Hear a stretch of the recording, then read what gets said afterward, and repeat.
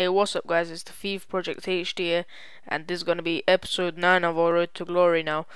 And yesterday I asked you guys who should I buy for midfield, and you guys said Anderson, Cleverly, a bunch of players basically. And I actually went ahead and bought Tarapt instead of all the other players you guys said, because I've played with Tarapt before. He seemed like the best still, because I think he is probably better than Anderson and Cleverly. So I went ahead and bought him.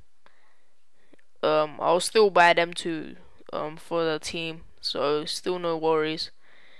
Anyways, we go into a game here, and I do not regret buying Tarapt, because you'll see now once we get into the game why I do not regret it.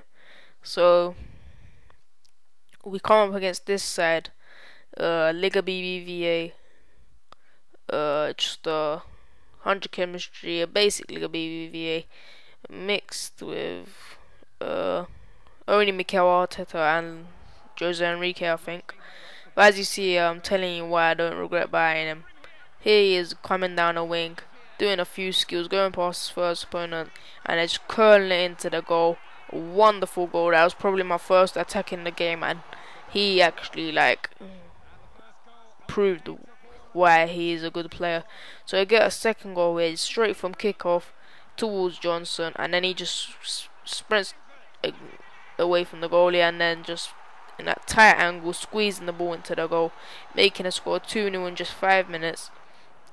But then in the 22nd minute he gets a chance with Mikel Arteta crossing it in. Negredo, I think that's how you say his name.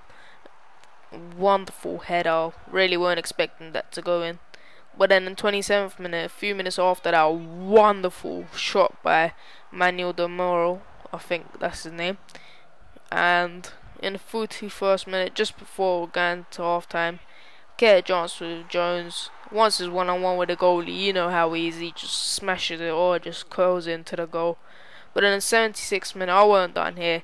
Still carrying him, brings his goalie out. Another mistake that happens to me a lot. Not my mistake, but the opponents do it.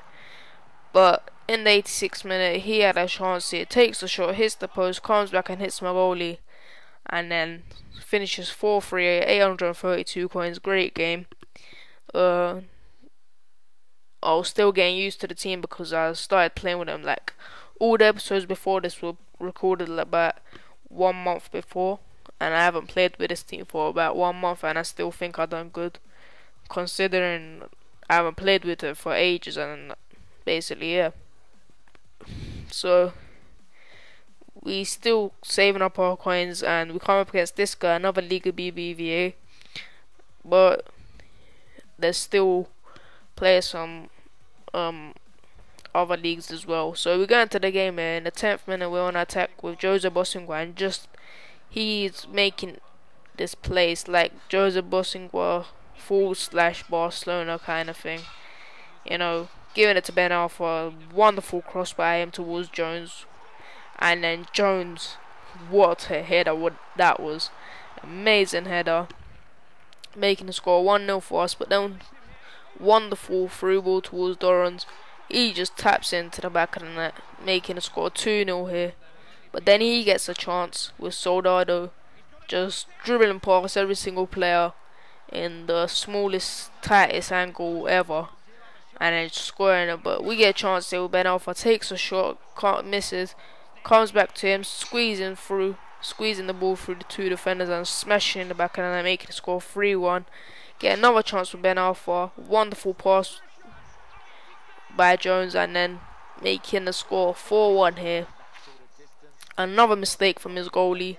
Ben Alpha again getting a hat-trick here, making the score 5-1 for us. In the 80th minute, just wrapping it up, and then wonderful victory.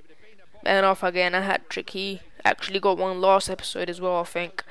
But that's it for this episode, guys. If you enjoyed it, please leave a like, and leave any comments on who I should buy if you want. And I'll see you in my next episode. Thank you for watching, and bye.